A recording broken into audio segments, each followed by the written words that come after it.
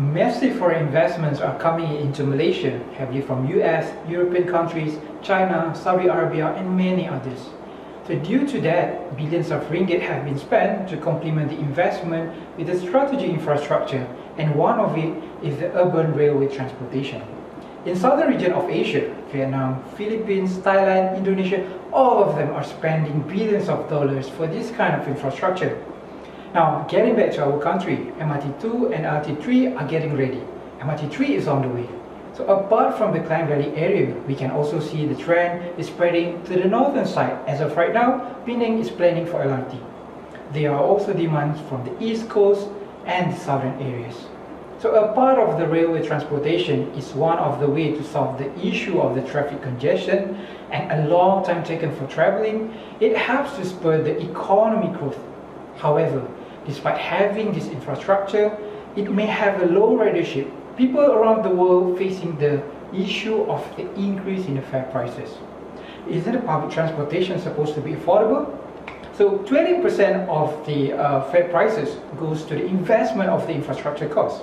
So reports from the Hong Kong's MTR, MRT in Singapore, in UK, around the globe saw an increase of 2 to 5% annually for the railway fare prices.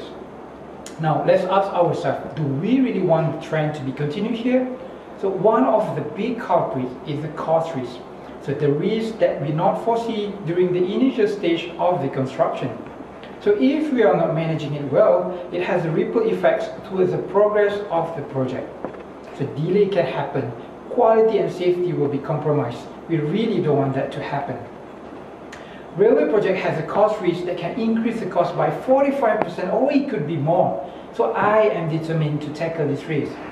So imagine if we have the right model or effective measures to mitigate the cost risk, it will significantly reduce the final cost of the railway construction project.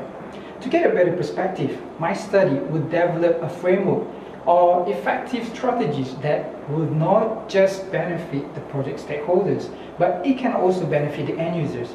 It will benefit you and me, and especially for the future generation. So with the industry agenda moving towards the construction 4.0, my study will also explore the potential of software and advanced technology that will help to reduce the risk. And all the cost saving can be directed to other critical sectors. That means more funding for the healthcare, education, science and technology, and many others to sustainably continue to develop the country that we love, Malaysia. Thank you.